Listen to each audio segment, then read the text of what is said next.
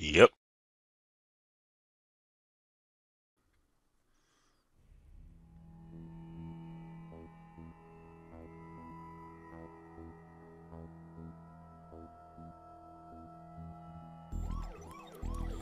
Hey, it's Aaron from GameEnthus.com, and looking at the Escapists for the Xbox One. We'll talk about the PC version, but I haven't played it. So how Escapist works is you're in one of 6 prisons, and you guessed it, you want to escape, believe it or not. So if what I've seen on television and heard through conversations is more so television is true. You follow a pretty strict routine in jail. So you start every day off with the roll call, which is a good time to talk to fellow inmates and take on side missions, also known as favors in this game. And then every day, like clockwork, literally. I don't know if I use literally right. Whatever. You go to roll call, you go to breakfast, and you'll see what else happens throughout the day. So eating meals are a good way to revive your vitality, which is in the upper left corner. And your health is the heart. So eating, and if you exercise, things like that, and you can get better. You can also pick up items from befallen inmates. He's okay, and Tom, he'll be fine in a little while. So, and guards will see you. He's coming after me. Look in the upper right, you'll see a meter that shows how much money I have, and I guess how much heat I have with the guards. So that heat can be generated by doing things they don't want you to do, like taking items off of a recently beaten inmate, fighting other inmates, fighting guards, so on and so forth. During your free period, you can do things like visit people who don't really tell you a whole lot, or you can spend money at the payphone and buy tips. Sometimes the tips are useful. Well, most times they're useful. I find the people that come to visit you don't really give you any good information. Or you can do what I did and improve your intelligence by laughing out loud at cats on the internet. I mean, it's been scientifically proven to make anyone smarter. This game is realistic. Why wouldn't it work here? Okay, so that's your free period. You have lunch, and you do your job. A job you begin with by default. As far as I know, in my experience, I did play a lot of this game. Is the laundry. The laundry. So you take on the monumental task of pulling dirty clothes out of a bin, putting them into a washing machine, waiting for the washing machine to ding and glow, like that kind of plutonium cartoony kind of glow, the healthy kind. And then you put it into a blue bin. Bam. After that, it's exercise.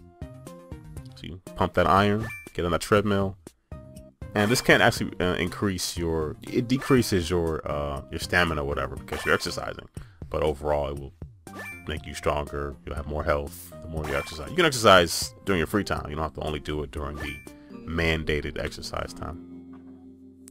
Much like roll call in the morning and in the evening, the shower time, for whatever reason, even with 4 guards standing there, maybe even 5, is a good time to walk around, and the exclamation points over the inmates' heads means they have a favor. The yellow bag, pulsating bag, with a heart in it, means that they have things they can sell you. So in the pause menu, you can look at your journal, look at your favors, which are things that you've already agreed to do for people. Steal things from other inmates, beat up other inmates, beat up guards. The notes are things you know how to do. So if you buy a tip from the phone, it will go into your notes section, so you don't have to remember. You can just go back there and look at it for review and how to craft it, things. There is a crafting system in the game, and you play your cards right and get things done, you can eventually escape, believe it or not, with plastic utensils. But other things have to happen before that. It just doesn't work like, you have to kind of plan things out in advance. I'm not going to read into that. So, you escape. I like that TV show kind of music they added in there. I like that. That's good. and you move on to the next prison. I will fully admit right now, I'm not as far along in this game as I would have liked to have been. This game was very challenging. I enjoyed it. It's one of those things where it benefits from the whole like schoolyard. Hey, did you try this? Try this. And people knowing somebody who's playing. I mean, yes, you can watch YouTube videos, which I admit I did do. So you can watch YouTube videos and figure things out, but it's more fun to find someone else who's playing it and you share your experiences. And oh, did you try this? Did you try this? You know that you can cut through this with a knife. Did you know that if you take, you know, 2 pillows and a pillowcase, you can make a bed dummy? I'm not sure that's what I used to make it, but so yeah. You also get fired from your job. I did that many times. I didn't realize that I needed to take like a rake or a hoe or whatever and walk around and kind of clean up, you know, clean up the weeds. It's an Animal Crossing kind of thing. But you still follow a similar routine in different jails. Methods to escape come with risks, consequences, like getting shot and ending up in the infirmary and missing out on some of your free period. If you do get fired, you can get hired back, as you can see. So that's good. Oftentimes you have to wait like a day before they'll kind of hire you back, but you know, that's not bad for getting fired, I guess. And you see, you can't, if you try to search people's cells, the guards will get at you. The game is really about just trying different things and seeing what works. Like right now, I'm giving Hips an item that I thought he wanted, and because people's moods about you change how they interact with you, he doesn't want it, so I got a thumbs down, despite him asking me to do that. That's just how the game is. So you'll be well along thinking, I'm doing this favor for this person, and then they'll be mad at you because maybe you beat someone up that was a friend of theirs or whatever. Sometimes you'll be successful, like taking sleeping pills from Jack and giving them to Isaac.